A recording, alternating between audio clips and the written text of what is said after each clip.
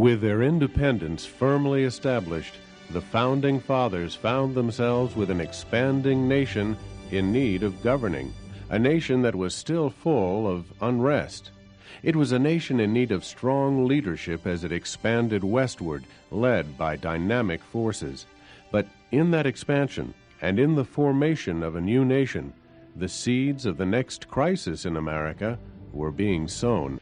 When the Constitution left Philadelphia, the country was almost evenly split between the Federalists, who favored a strong central government as promised in the Constitution, and those who favored states' rights, and who by default were called the Anti-Federalists.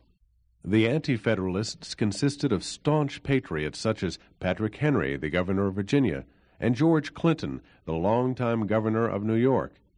The words of Thomas Paine perhaps best summed up their disdain for the Constitution when he wrote, "Government, even in its best state, is but a necessary evil."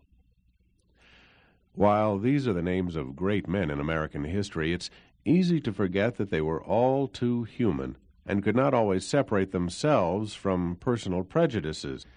The Census Act was passed in 1790 to determine how many delegates each state would have in the House of Representatives. The results of the first census in August 1790 hold some interesting facts. The population of the U.S. was about 3.9 million, which included nearly 700,000 black slaves and nearly 60,000 free blacks. Massachusetts reported no slaves. The largest city was Philadelphia, with a population of 42,000.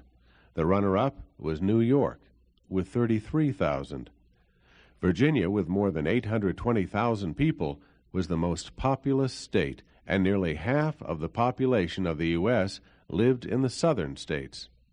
And nearly half of every 1,000 whites was under the age of 16.